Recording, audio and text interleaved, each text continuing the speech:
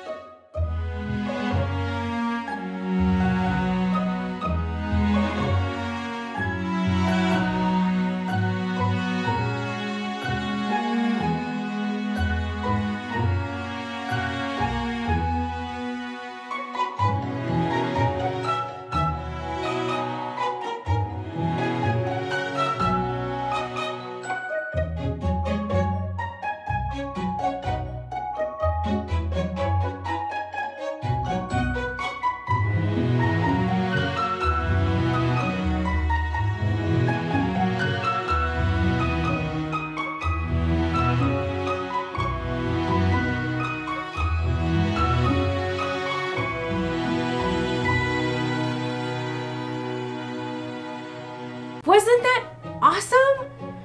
All those rainbows. Like, here's the thing, I'm obsessed with rainbows. Like, hello, I love rainbow anything. So when it's Pride Month, I'm just like, yay, I get to be rainbowy, and like I have a reason, an excuse to do it.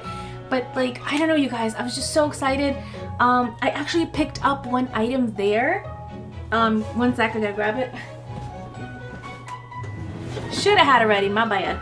But I couldn't resist. I picked up one of these awesome rainbow totes. What?